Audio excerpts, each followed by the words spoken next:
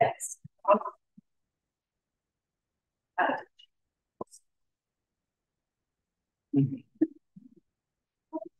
All right. Good afternoon, everyone. So just before I start, who was here at the climate change meeting last year? I think there was everyone except and were you there, Bob? So, yeah. Yeah. So I think most people have already heard most of this information. I think I wasn't in. I sat over. But there though, yeah. So yeah, I just. So there's a few councillors that aren't here. This is probably okay, but that's all right. So I wanted to speed run through it, not get too into the details because we've all heard it before. And it's mostly just a few slides towards the end where I kind of just wanted some feedback and a bit of a vibe check really around how do we go about this review for the next year for me. And so yeah, it's kind of what level of the scope and scale do you want to see climate change work in the district? So yeah, I'll just quickly recap the national, regional information, Southwide information, what the strategy says currently, and then yeah, this is the main bit here where I wanted your feedback in the review considerations. And this is always my fun fact that climate change is making Tuatara more male, I think. Yeah. Yeah. So male are being born. It's this. Just little temperature changes can end up having massive impacts that we don't always think about. Yeah. And yeah, so national context. So when I read this last year, the election had just happened about a month or so prior. We're a bit like, what the heck's going to happen? So in terms of New Zealand's overall emissions profile, unsurprisingly, almost half of it comes from agriculture, and another big proportion of it comes from energy and a large part transport. And the energy side is the thing we can do a lot more about as kind of individuals and possibly council as well. There you go, Amy. There you go. I always joke I'm like the worst millennial at school with technology. Figure out. So this was kind of a big thing with the election. We weren't sure what was going to happen with the coalition government. Luckily, they've decided to maintain our commitments towards climate change. So limiting global temperature increase to 1.5 degrees, reducing all of our greenhouse gas emissions to 0 by 2050, and then reducing our methane as well. You know, the policies don't necessarily line up to these targets, but you know, at least. And they're also reviewing the methane. At least they're not hooting it. Yeah, well, the Climate Change Commission is actually currently consulting on the targets as they are currently. So hopefully they don't change. Maybe they might get stronger. Who knows? I think we know. Yeah. Oh. I love it. Yeah. And this is another report that came out last year by Deloitte. These are just economic modelling things, but if we took, as a nation, decisive action against climate change, we can lead to $74 billion in increased revenue in our economy versus a negative GDP if we continue to ignore climate change and the damage it'll have on our communities, businesses, infrastructure, and whatnot. Yeah, so action will cost, we know that, but inaction will likely cost far more. And yeah, this is just to say that there's a point where, yes, you have to invest a certain amount of money, but after a while, then you will see the benefits paying off, which I'm sure going through the long-term plan process, all of you know this thing in various different contexts. Cool. And then so regionally, our emissions profile is a bit different than the national. So because obviously regionally it includes everything over the hill, transport is just as big as our agricultural emissions, and only a small amount, 5%, coming from waste. But we commit a lot of time and energy into waste, which we need to, but in terms of what can we do that will make the most amount of difference in terms of climate change, how can we move things along more quickly or more do things that have a bigger impact. And then this also talks about our forestry, so with the total emissions minus what we have from forestry emissions, then we can like reduce 2 million tonnes of CO2 equivalent off that total that we've got there.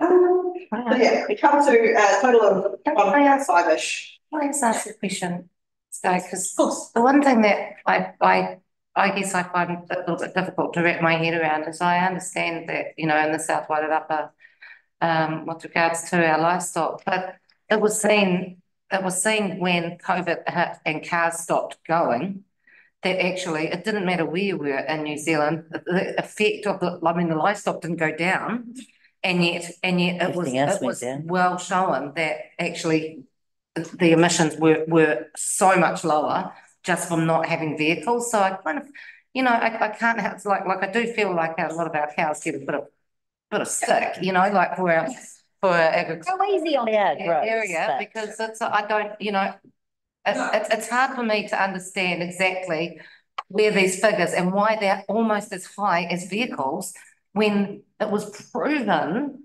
that how much the emissions went down over COVID when no one could use their vehicles. I guess this is carbon dioxide. So this is talking about like carbon dioxide sequestration and various. One of the main issues with livestock stuff is it's methane, so it's a different greenhouse gas. So over COVID, our carbon emissions went down, our methane emissions didn't go down. And the difference when you're looking at carbon versus methane doesn't last in the atmosphere as long, like it's 5 to 8 years, I think, but it's about 80% worse than carbon for trapping heat. So climate change, right? Because it sticks up in the atmosphere for a whole lot longer and traps heat. So that's a very important one, because we still are feeling the impacts of stuff that was going on 30 years ago. We're now having the impacts of that. But with agriculture, it's methane, so it's a lot faster acting and a lot worse. But if we're able to, that's one where we can get really good gains on. So it's difficult, especially when you're just trying to boil it down to tables and graphs, but it's a lot of different factors. Trying to understand it. Trying to look at. So yeah, you're absolutely right. Because it just saying that, you know, like I mean, we get carbon credits and this and that. What are we getting for methane? You know, like I guess where's the opposite of that? So when you grow a tree soaks up carbon and it locks it in. Yeah. But what I'm saying is what nothing you can do. Nothing. So there's nothing you can do for methane. Nothing you can do for methane. Once it's out there, it's out there. Pretty much, yeah. Yes. Stop making it, and that's it. And the nice thing about methane is that, you know, within a generation, it can be gone, right? Like 5 to 10 years, we can shift the needle a lot with methane reduction in terms of the impact it will have on global warming, climate change. Going back to what about COVID, and in terms of cows obviously, you know, get a pretty bad rep all the time. But there's not a lot of alternatives we can do, but there are alternatives for transport. And it's also, like, what are those easy wins, and what are, you know, some alternatives that we can put in place now, whereas, you know, the only option for cows right now don't have. Or, you know, there's some technologies that are very, you know, vaccines. Put their poo somewhere else and not in the water. Yeah, so there's some very emerging technologies, but not in the way that we have for transport. Yeah, okay. But yeah, I do have there must be a way to kind of capture methane and make it this. I was just thinking, I was like, thank God for being. Yeah, okay. So this is probably. Thank you, everybody. Yeah. So between the 2018-19 financial year and the 21-22 financial year, we saw an 18% decrease in transportation, likely due to the fact that we couldn't drive anywhere for a certain amount of time. And so I believe all the evidence sort of shows that we're rebounding back up to where we were before. But whereas the waste one, where we've seen a 15% decrease, that's probably more of a true representation, because the landfills have put in gas capture technology. So while that's rebounding, that sort of reduction is likely to remain that sort of way. Do they have that in the South Wairarapa and in Carterton? So all the waste here goes over to Bonnie Glen. And Bonnie Glen has it there. Okay, cool. Yeah. Cool, and so under the Wellington Regional Leadership Committee, there are a range of climate change projects. So we've got the Climate Change Impacts Assessment, which I believe is due to go to the committee in March. What do we know, April? Maybe sometime soon. The Emissions Reduction Strategy, which has already been adopted, and the Food Systems Strategy as well, which is entering into phase 2. So yeah, there's regional collaborative work going on. And then these are just some of our basic projections for our region. So this is RCP 2.6, so we know do everything we can to limit global warming, and this is a keep plundering on as we always have. So yeah, and in our worst case scenario, temperature could get up to 3 degrees higher than it is currently on the South Wairarapa. And then this one here, that dark red, that's 40 to 50 days of greater than 25 degrees, which so someone feels cold. I'm like, that sounds amazing. But yeah, it's not when you're already seeing drought yet again in our region. Yeah. And for all of our industry that we have here. So yeah, it will get hotter. I think you make a good point there. And we, the Wairarapa, are officially in a drought, and it's not been something that's been widely talked about, but we are currently in a drought to the point where, the powers that be, various different council committees and subcommittees are seeking extra support for our local, particularly our farming communities, in the face of that very real drought that they're experiencing. Already outside of things getting worse. It's really tough for us, okay. Yeah, I think I read at Greater Wellington, like they do seasonal reports, and yet again, this is like the warmest summer we've ever experienced. And compared to the last two where it's been so wet, so going from that having too much water for a couple of years to back to our drought sort of conditions that we're used to. And then equally, it's going to get drier. So not only hot, dry, less rainfall overall. Down this area, expecting -4, a 4% decrease in rainfall towards the coast.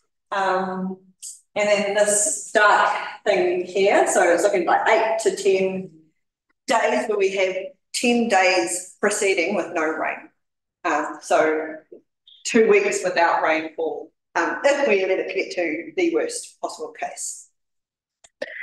And yeah, so just some South Wairarapa specific information. So yeah, obviously we are an agricultural district. Most of our emissions will come from agriculture. And then obviously the next biggest proportion is from transport. And then this one kind of breaks it down a wee bit more. So in terms of your agriculture, 76% of it's coming from your enteric fermentation, which is your meat things that are processes from cows. Some of it from manure, and then some of it from leaching. And the way that this particular study was done, they also included the Wellington Airport and then split the emissions from the airport proportionally between the districts. So assuming that we occasionally catch a flight. And so that's why there's things like jet kerosene in our inventory, despite us not having any airports. And so with our forestry in the district, that brings our net emissions right down. But yeah, we still want to be looking at how do we, it's still not at that net zero that we're kind of aiming for. Yeah, and again, these numbers, transportation between those 2 financial years, down 14%, waste down 13% because of that gas capture point. And yeah, I think there's many more graphs, but if you looked at it in the total, so gross emissions, obviously Wellington City is the biggest, followed by Marsden and then us in Southwide. And then if you break it down per population, because we've got such a small population compared to our land area and our industries here, South Wairarapa per capita has the largest amount of emissions. And then if you want to look at our, as a council organisation, so looking at what we can do in-house to reduce our greenhouse gas emissions, wastewater treatment is the largest thing. Followed by our electricity use. So I think some numbers here, it's the graph is a little bit misleading because the wastewater would, probably go all the way to that point, like that. But yeah, so if we wanted to make a, real difference to emissions, is there anything we can do in our wastewater treatment to bring those numbers down? So what is there? What is there? Is that like with the UV lights, or what is there that we could put over it in a similar way of what Bonnie Glen or I was gonna say Bonnie do. So the castle. Yeah. I think I know. Yeah, what can we do? Other places, it depends what sort of wastewater treatment plant you have. So I think in Christchurch, in their like anaerobic digesters, you can capture that methane and then you can use it to power other things. So I think they use the methane to power their council buildings or something like that. So is that Selwyn district? No. I'm going to go out on a limb and say that their wastewater treatment plants are a whole lot more sophisticated than our. Yeah, well, they've had to. They had a big fire in it and then it was offline for ages And now it's just really basic. oh, yeah, I mean, it just stank badly for a very long time. And yeah, that they've had to redo parts of it and move some of it somewhere else. Yeah, it was a massive problem for them. But more sophisticated, they've ended up with something more sophisticated than our very, very unsophisticated system. Yeah, I mean, they still use large ponds. Yeah. Which they've incorporated into like a bird sanctuary. So you kind of drive over the massive big ponds that do most of the Wetlands. Do we not? No, because fun fact, if you didn't go on the asset and amenities tour, a swan creates as much fecal matter as your average human. It's for real. Okay. And they also eat all the grape. What's his name? It's half the pollution and what other. Want them floating all over our ponds. They just add to the load. Yeah. But I do wonder, like because it's methane and methane can be used for other powering other things. I don't know. I just kind of look at this as an opportunity rather than as a negative. Particularly for a councillor who knows that in its very near future we have to do upgrades to our wastewater. And we've got a high population. Well, in our ponds, in our ponds, we need to increase, right? Catch it. Very progressive. Sounds as a council that is embracing new technology, wants to That's right. take that next step rather than band-aid on what we're doing. Yeah. So Capture that stuff. yeah, I'm not particularly well versed in all the different options. Parramatta Definitely look into it more, but Streetlights. Because I'm not talking about the wastewater treatment plants. They're showing there, and they're like only 30.65. I'm actually talking about the wastewater, which is the ponds, right? So, and all the things about like, are you desludging? What are you doing with that sludge? I don't believe we desludge. Right. not About to. we are going to. So, yes, it has to be done. Drying it out and sending it to landfill. Peacefully, but Spending energy drying it. Then all that Oh, we just- food will get captured in your methane, case that the rubbish dumps. Yes. Geotech bags, and we've got big platforms that they sit on and fill up. That we've had to build. Dries out and then the rest of it can go to landfill. Anyway, carry on. but yeah, obviously Christchurch is a whole different scale and ball game than what Featherston might have. So yeah, what are some smaller scale things that we could implement? Yeah. For our Yes. and Be the lady to lead. show that we do have some forestry owned by council, and then that also helps decrease our corporate carbon emissions as well, whether or not we harvest them or not. What's the dotted black line? It is your net emissions, so your total emissions minus your forestry. But I wonder if it takes into account that the forestry trucks ruin the roads and then we have to rebuild the roads. Probably not, and that's where like when you draw the line. It's so complicated, isn't So it? technically the logging business should account for that, but they probably don't. Yeah. At all. No. Cool. They kicked out of the South Wairarapa. Any questions, so? Oh, sorry, I just skipped off. No, it's easier to jump on when you need to. So yeah, just a quick little recap on the strategy. So we have the strategy, it has 2 volumes. The first volume is the strategy itself, adopted, I believe, in March for South Wairarapa, February for CDC. And so that goes over socio-economic context, environment. It's a whole bunch of contextual information behind the districts. And then our targets under that, and these are the same as what's in the Zero Carbon Act. So between 2020 and 2030, these councils aim to reduce their greenhouse gas emissions, increase their reservoirs, which is, trees, ways to soak up emissions, and then reduce our biogenic methane by 10% below 2017 levels. Which is interesting because as a council, we don't actually know what our 2017 levels are. Real easy to hit that 10% then. Yeah.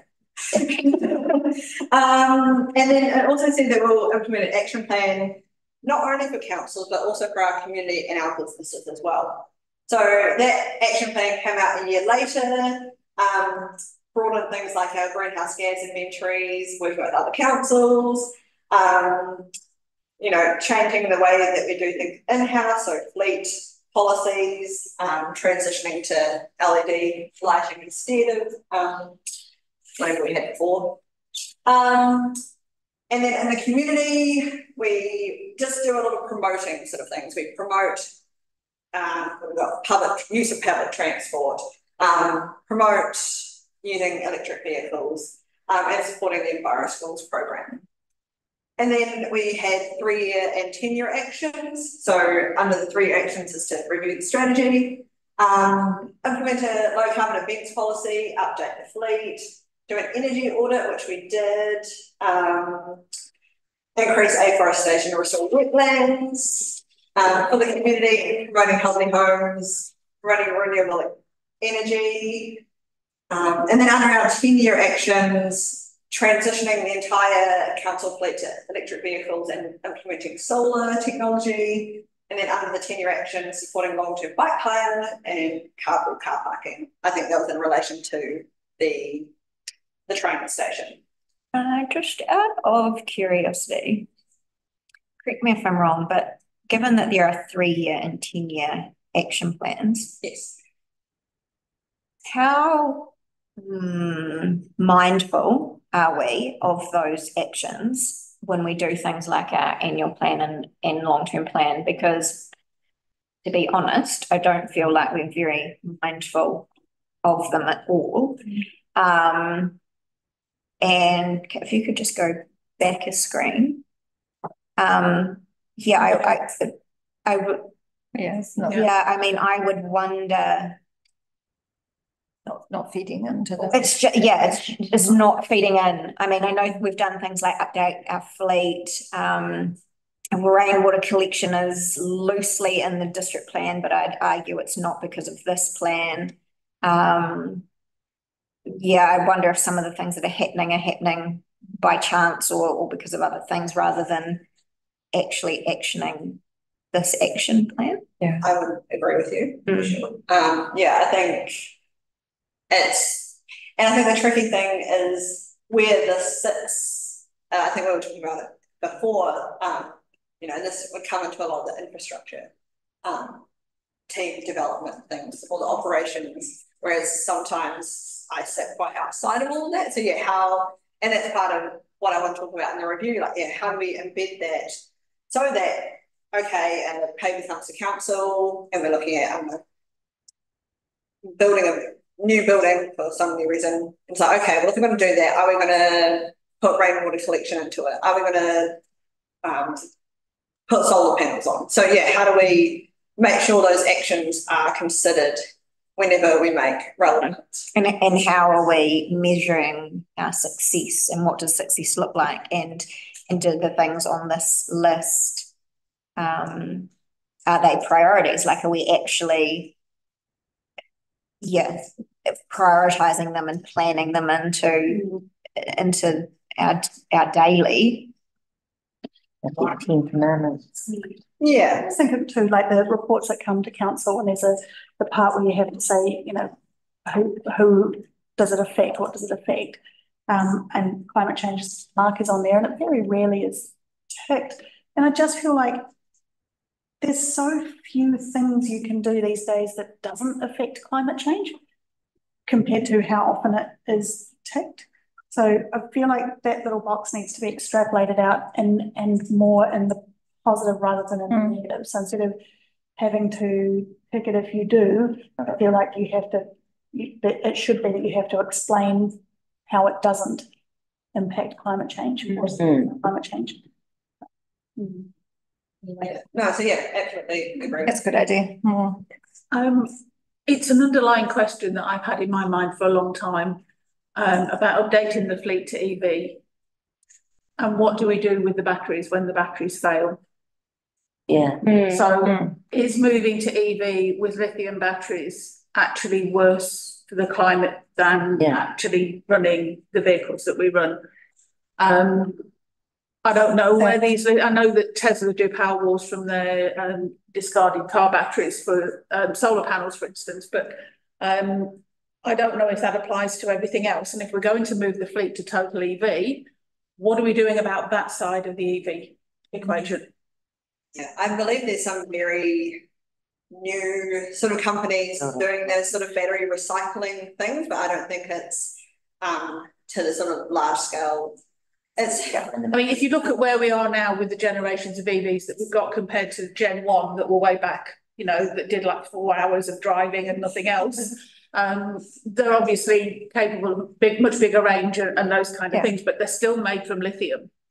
That's right. But I think what we'd have to do as part of this, we'd have to look at the whole picture, and there is a lot of developments happening in the recycling, as you say. It depends on the brand. Yeah, so it would affect the whole purchase. Just want to flag that it's not the be all and end all to climate change, because it has a consequence itself that we need to figure out what that is. So allay concerns about batteries. So the big battery group, the big industry group, the battery industry group. Sorry, it's been a long time since I've talked about them. They're charged by the government with working out how to recycle batteries in New Zealand. And there's certainly a company overseas who recycles, I think it's 98% of a lithium battery, including all of the composite components that they recycle back to first grade, and then they can rebuild batteries out of them. Great opportunity for New Zealand to do that. So that work is underway. But people put them in power as Powerwalls as their house. So the battery in my car will end up part of our house. And the difficult thing too is trying to pick apart what's a climate change discussion and what's an environmental discussion, because absolutely lithium mining is a big environmental issue, and what we do with waste batteries, whether they can be reused or not yet, is an issue. But that's not a climate change issue. Yeah. And so every litre of fossil fuel that we burn and we turn into a greenhouse gas, that's what we've got. I hear you. Yeah. But 40 years ago, we didn't realise that putting things into landfill the way we were was going to create the greenhouse gases we've got today. So a consequence that we may think is okay today could actually increase the harm in the future. So it's just something that's been in my mind all the way through. It's that, you know, is lithium really the solution to this? And I know they're looking at hydrogen as another option and all of those kind of things. There's a way, lithium way down. me. We risk, while we're waiting for perfection, inaction will ruin us. Yes.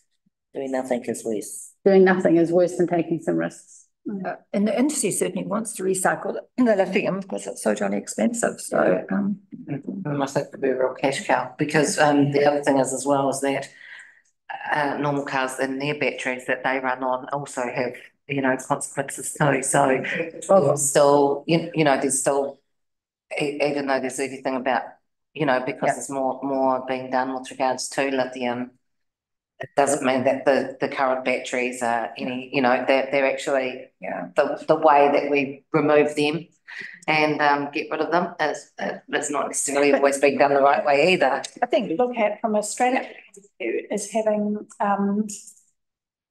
responsible vehicle use. So it's not just about, well, do we buy a fancy new battery car or not? But it's how do we use the vehicles that we've got, and then what do we do with the vehicles when we are finished with them? Because the other thing that people like to do is go, well, I'm going to save the planet and buy a Tesla, and then I'm going to sell my fossil fuel burning car to another family that's going to continue using it to burn fossil fuel. So it's not just about saying, well, I've kept my nose clean and I've pushed the problem off to somebody else. So I think it's a broader thing about how we use vehicles, what we do with the vehicles over the lifespan of them. And yeah, is there a way for us to reduce vehicle use? I think that's the answer. The only real silver bullet is to reduce vehicle use, because all the others, there's always going to be some trade-offs, and we have to look at every decision and weigh up all the bad points and the good points and do the best we can. There's no silver bullet. That's a problem. Yeah. I'll just go with you every week, Kay, because you've got the van, and then that way I'm not using my car. Like the warm seat. And, yeah, I do like the warm seat as well. Yeah, and like I'm not huge on, I think talking about it before, like, yeah, I agree with all those comments. I don't think EVs are the solution to our climate problems. So how do we make public transport more accessible in our district? How do we cycle safely between Greytown and Carlton or something like that? So yeah, what are the other options that aren't necessarily driving a car in the first place? So you do it that highway. Just like, all right. And so this is the kind of main thing that I wanted some feedback around. So since the strategy was adopted in early 2020, we have had coronavirus pandemic, large global inflation, international conflict, the extreme weather events over last year, cost of living crisis, a change in government, and New Zealand now entering into a technical recession. So lots of, fiscal constraints, and climate change still playing out and creating bigger issues for especially our neighbours in the north. And so with all that in mind, what we're proposing to do over the next year or year and a year is this in the strategy review. So reviewing of the set targets, are we happy with what's there currently? Do we want to, obviously it's just the same as what's in the Climate Change Response Act, incorporating a strategic framework into the strategy. So like we were talking, can't remember who said it, sorry, but yeah, when people are writing council reports, is there a more clear framework people can move through? Be like, actually, not bad for climate change, or yes, this is a good thing. As Alyssa was saying, in the terms of the reporting cycles, how do we know that this is, what is being actioned within the strategy more frequently? A review of an amendment to the action plan. And in terms of the action plan, target engagement with mana whenua and marae partners, targeted engagement with other communities of place, identity and interest, and then as well as potentially a standard consultation with the community at large. So yeah, I was mostly interested in what were your thoughts around these.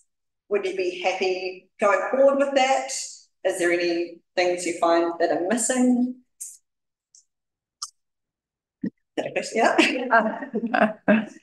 So one of the things that I'd like to see for us as a council, so obviously we don't have super deep pockets, but what we can do is move more into the enabling space.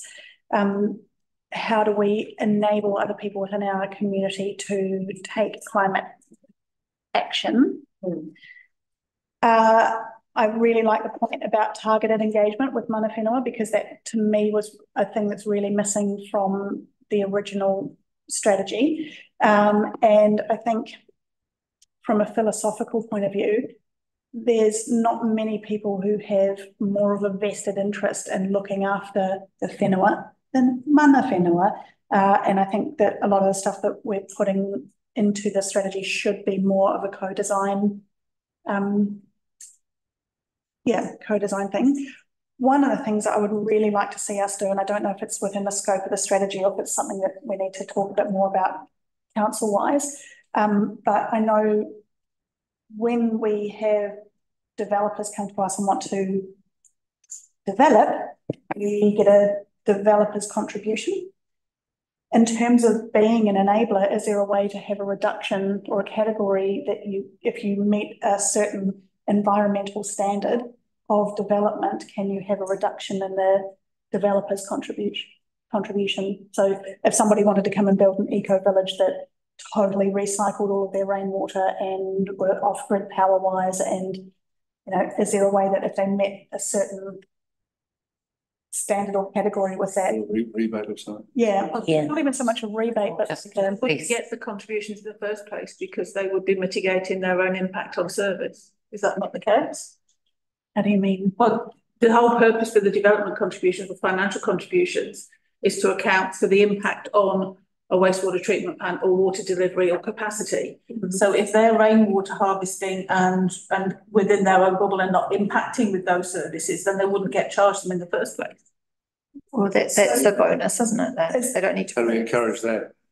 Yeah, is that like well known within the development space? Like, are we None of us knew. It's all predicated on growth and the growth impact on particular services. So if you're doing a development that's putting in septics and rainwater, there are no impacts on your network. So you're not having to pay for an increase in that. I get that, but I mean, but how do we encourage that? There is this green standard for building, right? So if you go for the full green standard of building, you are recycling grey water, you're using solar, all of those kind of things within that bubble anyway. Yeah, but then if you have got a septic tank and you're where the line of sewage goes, you still pay because you could be connected. Technically, for rates. Yes, that's we're not right. talking about rates. We're talking about development. No, that's right. That's have to be looked at if we encourage that. And that is something that you could look at. You can decrease that or remove it, but if you remove that, everyone else's rates go up. Well, that's right, but if they're not using it's a perverse relationship in that space when you start looking at those things. So I know, for example, in Greytown, where they have the Greytown orchards, they have no connection to stormwater. They manage all of their stormwater on site. Is that right? Correct. Yeah. So that would be an example where they haven't had to have as much developer contribution because of that. Our nurseries are the same. Is that the time? Do rainwater. Waters. Yeah. We're not talking about JRs.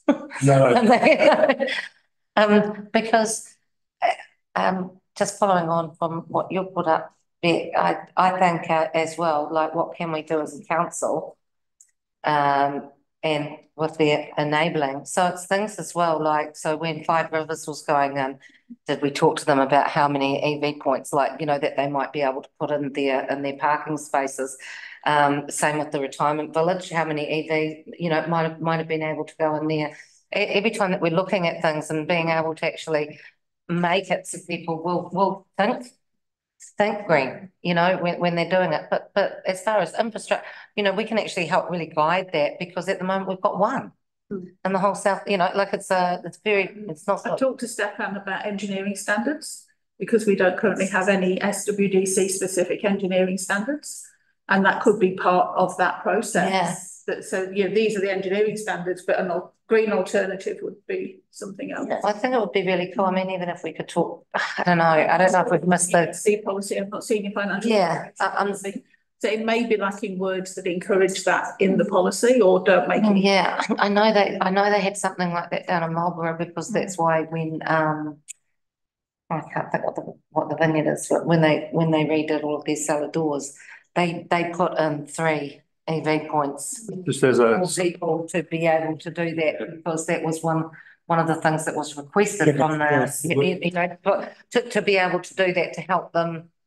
just on that though, the Working Men's Club looking at putting 4 spaces in. They've got a deal going probably with BP at the moment. Who's that? The Working Men's Club in Greytown. Oh, yeah, great. So there might be 4 spaces going in there with a deal they've done with, I think it's BP or Z, one of those two. BP. I think it's BP. Yeah. And Genesis Power do it as well. Yeah.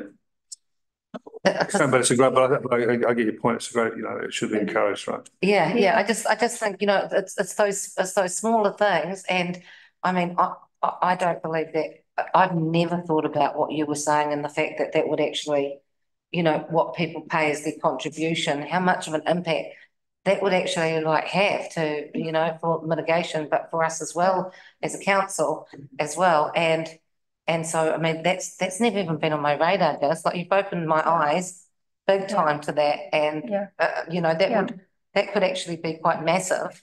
Well, yeah, As you said, yeah. I think we sort of always look for carrot stick.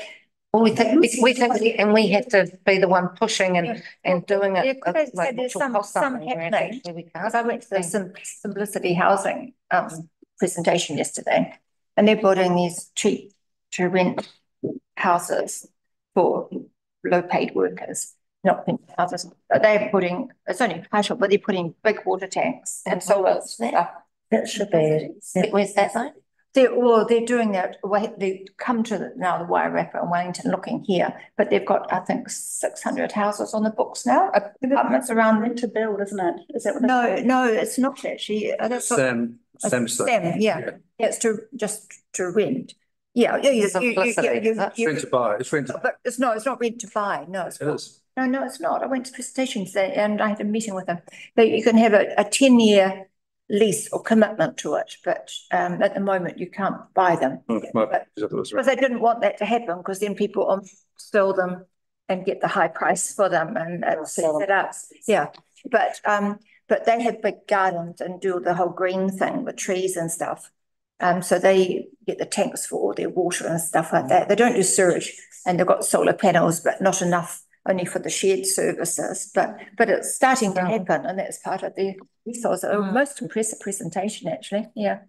Yeah, that's great. So it's been thought about, and then it helps with their contribution. I guess. Yeah. So I think for us as a council, it's about not just looking at what other companies or organisations do, but it's about what is our business as usual, and how can that be adjusted or expanded to enable. So it's not just about saying, oh, well, we're going to give you money back if you do this, or we're going to charge you fines if you do that. You know. Yeah. So one of the things is maybe looking at like consents for new builds. Like, what are the standards that we have for that? I don't know how tied up that is with the Building Act, or I think local authorities can set different standards for new builds. Well, it's got to be tied up with the Building Act. They can meet the Building Act, but then I think you can have. I don't know that you can, to be honest. I think you're governed by the regulations that sit behind the Act. Yeah, I think it's just I think you can have conversations with developers about going beyond those regulations, but I don't think we can specify regulations of our own. So that their preferred solution or their alternate solution has to, at the very basic level, meet the conditions of the regulations in the Building Act and the Code. Yes. If they want to go higher than that, you know, if they want to do a higher level of insulation or all of those kind of things, then that's extra. But I don't think we could put it in as part of our consenting process. So even if you had something like, you know, amount of hard stand to green area. That's your resource consent. Your permeable surface comes under your resource consent, not under your building consent. Which is not council. Resource consent is RMA. So but again, you're dealing with RMA rules, right, at that point. And we can't set our own. I don't think so. No, I think it's governed by the RMA. Because I feel like those are the spaces that we could push into to look at. Is there ways to enable better decision making? I think it's like at the moment there's no. Things you can, you know, things like, have you considered recycling grey water for use in bathrooms? Those kind of things. There's things you can put in there as like public service messaging, but I don't think we can enforce them as Nobody's going to rules that we apply. But you know, we can definitely look into it.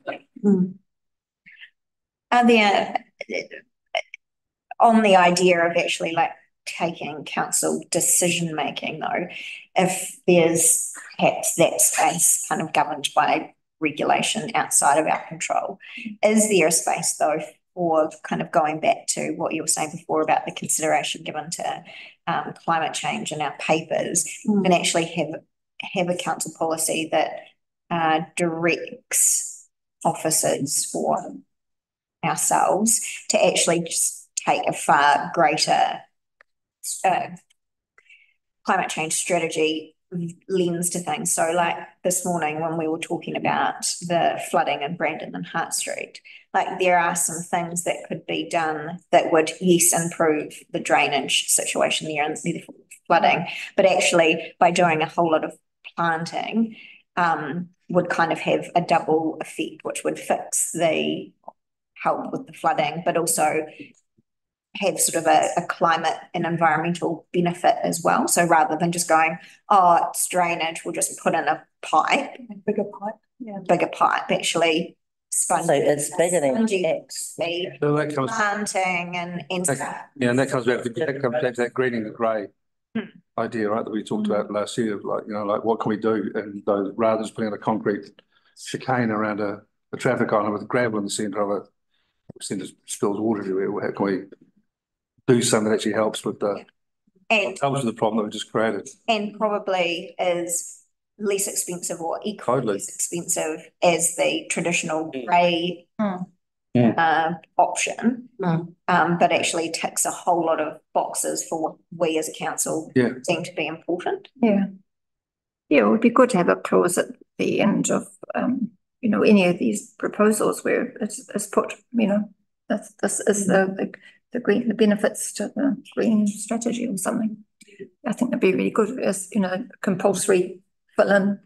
So I think sometimes when I think some of the kind of negative reaction to some of the stuff that we see around this table and in the community is because some of the concepts feel so big.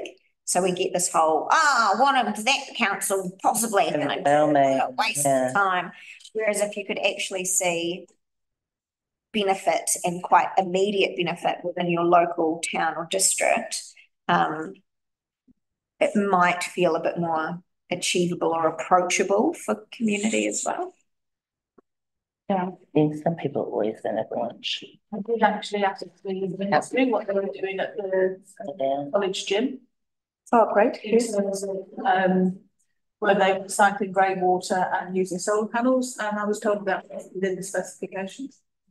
Oh, so I did channel you and go down that avenue to say, what are we doing? You know, but actually, yeah, we should be. I mean, that was my question. That was my question with the Waihinga Centre when it went up, was why it didn't have solar panels and it didn't have any kind of water catchment on it, because you know, that grey water could have been used for the 24 park, just to be able to water the trees and things in the park, and then you know, the solar would have actually helped to run the whole building, of course, so for much cheaper. So thinking that way all the time, and thinking was a little bit different when I first. Has the water tank gone onto Greytown yet? No, you maybe just think of it actually, just I'll fill that up with Louise later on. Yeah, and I think the other thing that we need to drill down on with the strategy, I don't know if it's just under this umbrella, but the two parts of the stuff that we need to be looking at with climate change is mitigation and adaptation. And so, I guess just to kind of break that down, mitigation is reducing our impacts on climate change. Adaptation is how do we get ready for the effects of climate change. And I think it's one thing that we need to be super aware of from a council perspective. Having seen what happened to a lot of farmers in Australia when they hit really big droughts, to have daily on the news about suicides, about people walking off their land, about animal welfare tanking, it's pretty serious stuff. And I know we are in an environment where often the discussions about climate change, the biggest pushback comes from the agricultural sector, because recently they've been the ones that have been hit with the stick of burp too much. But from a purely mercenary point of view, a huge amount of our income on council comes from rates from farmers. And if they're not able to pay their bills because they're not able to farm the animals that they need to farm because they're so affected by drought, this is all the stuff that we need to, I don't know how you wedge that into a strategy. It's a bit of a downer, but it is something that we need to keep our eyes on. And So just so you know, council was aware. So not just council, but rural community within the South Wairarapa were well aware of that because they had tried to set up not a buddy system, but that literally where the farmers over in New South Wales, no, yeah, where was it? Where the droughts were happening. And Jeppy had actually had been one of the leaders on it with council. Partnering where the family could just come here for just to get away as a respite, and they would be looked after, have their own accommodation and things out on one of the farms over here, and that was something that they were doing within the area. So you could almost put some kind of wording around that, because it's not like the farming community here, you know, wasn't fully all over that as a farming community. Do we think that, is it worthwhile just recognising the fact that for a whole raft of reasons, in part due to the fact that farmers over the last few years sort of have taken a real hammering in the climate change sense. Is it worth recognising that and actually going, how can we talk about all of these concepts without actually using the C word, climate change? Because actually, as you've said, our farmers know, they're aware of what the amazing network climate and it's an amazing has an effect on their business. They know that better than anyone. But actually, when we use the term climate change, people go, ugh, or ugh. Yeah. Whereas maybe if we just talked about the effects of drought or the effects of flooding or extreme weather or whatever it was, we might get a better engagement with the same outcome and purpose. Internally, we know we're addressing climate change, but actually we're making it easy to get a well-being check. What was very sad though was that there was practically no pickup from the Australian counterparts, and that was because they actually didn't want to come and see what the farms were looking like over here. No, come and see a lush farm at themselves. So completely understandable. Like in that respect, completely understandable. But so that was really sad. But it just, there is a connection already there. That I don't know if GP had been involved with one of the councils over there, but it may be good to have, like, possibly we could even get someone to zoom in.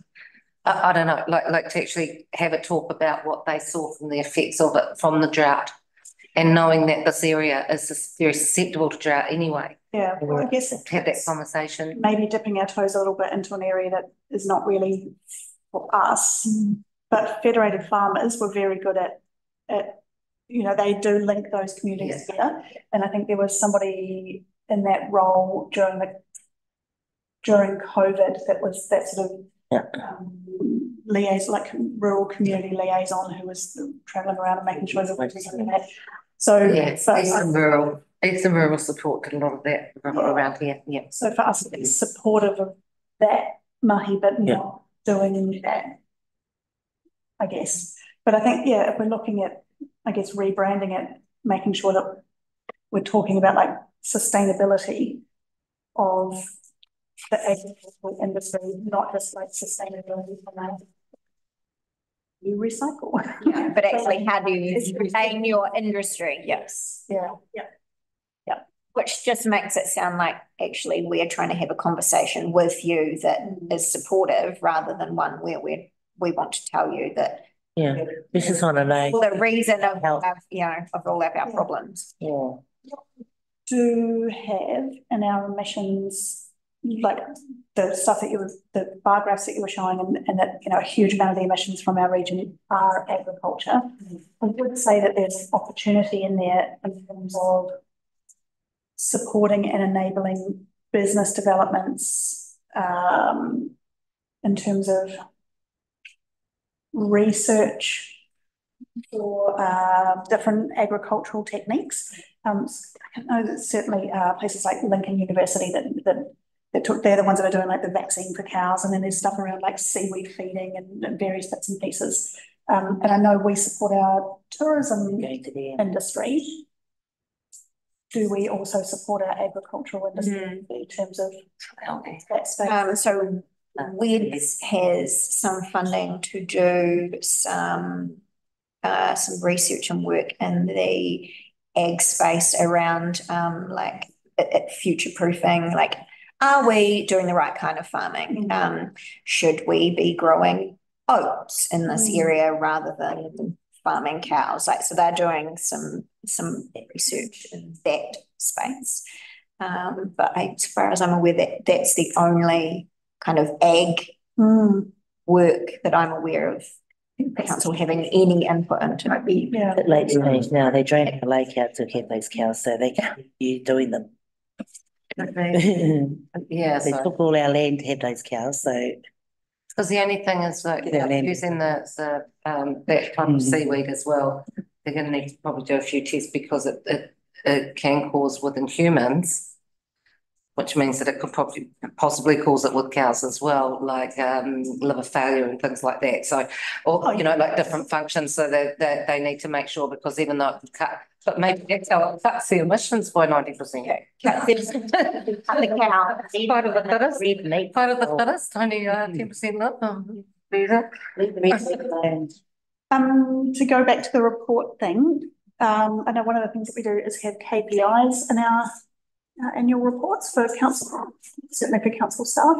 Do we have any climate change specific KPIs? At the moment, the enhanced annual plan will continue to run on the LTP ones that we've got. And then so when we do the LTP for June 2025, that's when we get to refresh them. So if we were to put that into our strategy, our climate change strategy now, that future LTPs will. Whatever you do, they have to be achievable and measurable targets. They can't just be statements. So we've got time to work that out. And one of the things that I have said, and I think Nikki will pick up, is to make sure that Sky is involved before we get too far into the numbers, to make sure that these things are getting picked up appropriately so that we can actually respond. Yes. Climate change is actually an entire section in the self-assessment on audit for council, which includes KPIs, which is separate to the KPIs as well, so it's part of the overall assessment. And the strategy must be included in the long-term plan as a supporting document. So there is quite a nice connection there for the LTP as well. But is it that the strategy is kind of bolted onto the LTP? Like, is there a way that we can have the strategy a bit more? Yeah, so I think one is explicitly campaigns have happened first, and the other is we're moving to. Yes, that would absolutely. I mean, that's what I want to see happen, because I don't want this. All the the waste minimisation plans, all those things that we've got that we're committing to, should be woven through what we do, not sit to the side and we get to deliberations go, oh, what do we do with that? We haven't put that in yet. So they all need to be considered as part of the environmental scan before we kick off.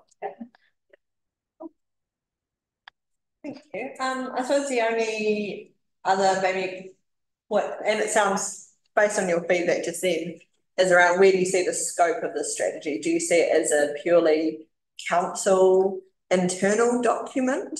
Or is it we want to be going wider into our agricultural communities, our towns, maybe slightly beyond what council's remit is? In terms of do we want to be, working with our communities and what they can do, even if it's maybe not work that's directly related with what council does? I think that we're an enabler, so it's up to us to educate and provide those things on our websites and on our communications, but we also have to walk the talk, right? So we're going to have to change our own dials to make sure that we meet our own obligations. Yeah, there's a combination of both. We're going to have to report on these at some point soon, because it's becoming a requirement for us to report on our carbon. I'm sure the starting point is within the council to begin with, and then it gets broadened out. As you say, we've got to walk the walk first, right? That's what we're doing.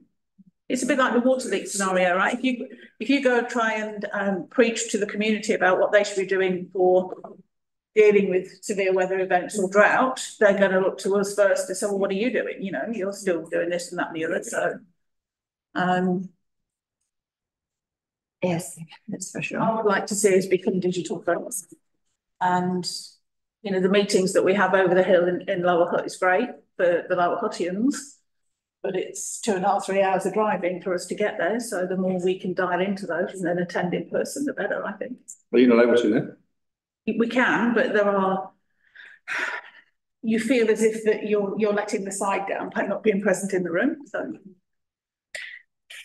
I don't go to them all. I go to them here, maybe every 1 in 3 I'll go over the hill. What do you think the appetite would be for developing, I don't even know if this actually exists, it might well exist, but a Wairarapa public transport plan? Because there's no point in us just getting a nice little cute fleet of electric buses that go between Featherston and Greytown and Martinborough, even though that would be lovely.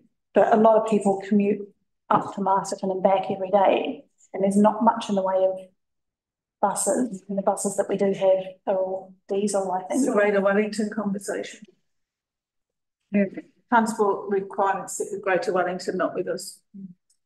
What advocacy have we got with Greater Wellington from the council? So, transport gets discussed at the Regional Transport Committee, gets discussed at the Wairarapa Committee, both of which GW sit at, would get discussed at the Wellington Regional Leadership Committee.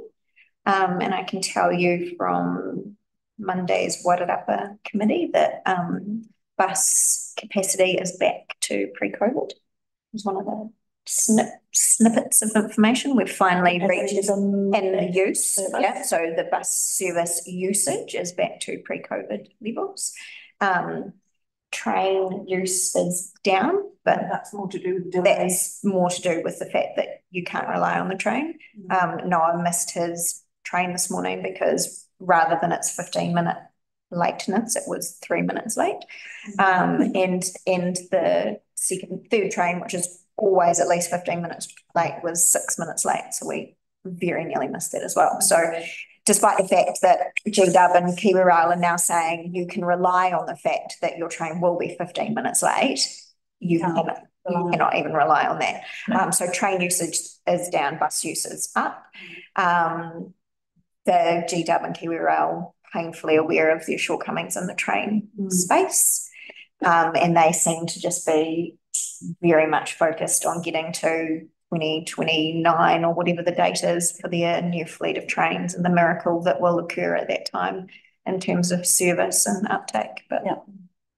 So I don't know that there's a lot of people who use the trains to commute around the Wairarapa though. Like it all seems to be either going over the hill or further up the line. It was a bus. Yeah. Yeah. But is that something that we could explore a little bit? It doesn't work very well from here because you have to catch the bus to Featherston. Yeah. Train to Masterton. Yeah, definitely there's a space definitely for advocacy of the bus network. Potentially a good piece for the combined council. Yeah. And just as an FYI, the direction that the mayors and deputy mayors want to take with the combined council meetings is much more at a regional, what are we doing across the region? How can we make things work better rather than and developing more of a, not decision making, because obviously that can't be done in that forum, but kind of much more direction setting, so that those meetings become more meaningful as well. So something like looking at regional transport would be a great thing to discuss there for decision making at individual council tables for collective advocacy up the chain. So making use of those pathways as well. I know in Tawa they've got their Metlink on demand sort of service. It's like it's essentially like a taxi, but not because there's previous decided places where you can get picked up from, but there's no necessary timetable.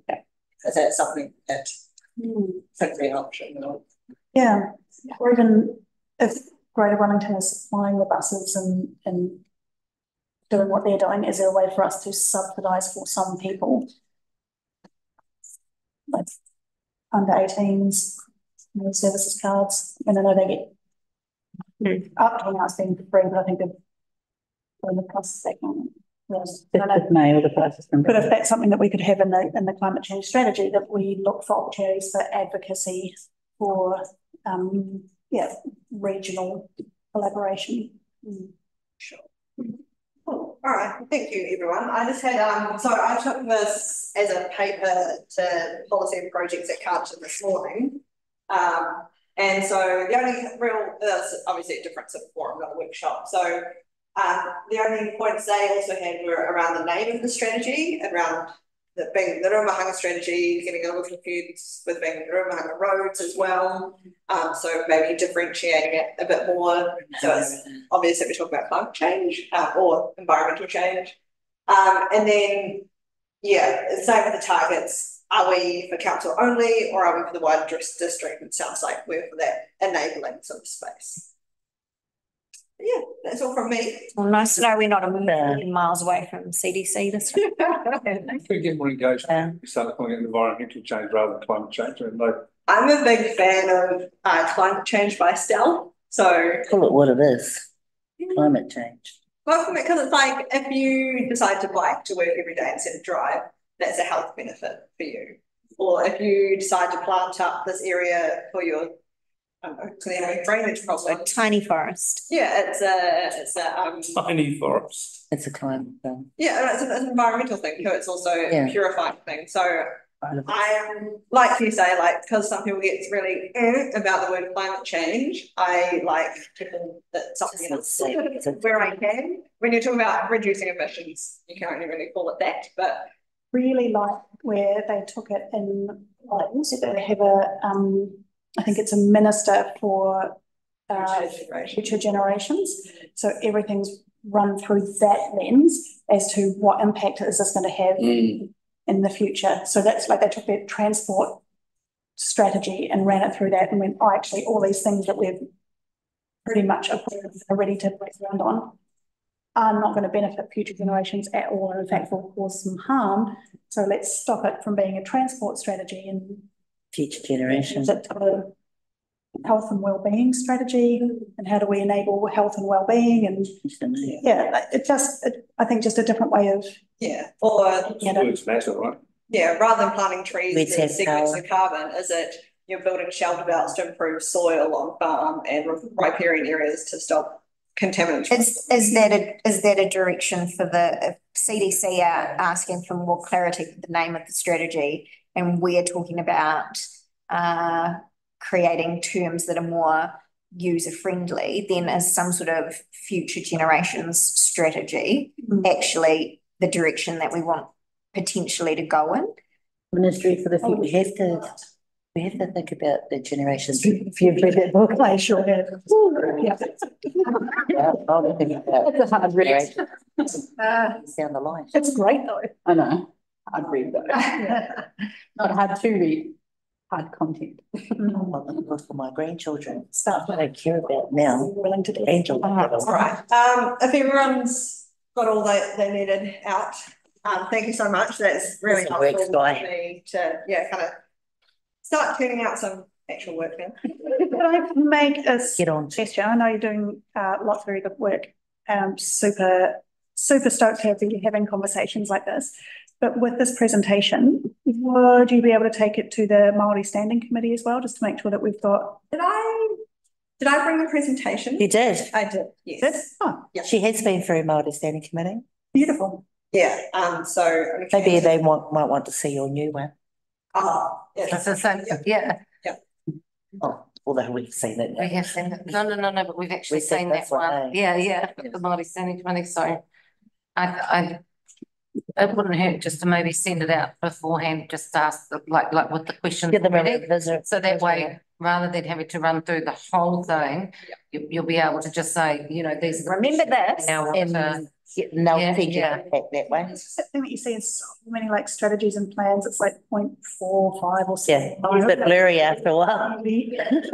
Yeah, yeah. It was iwi and mana whenua took, and then it's like, what, Yeah. you just. I get sick of seeing iwi and mana whenua there, so they just take off iwi and leave Get rid mana of iwi because they're not mana whenua. whenua. They don't own it, Yeah. we do.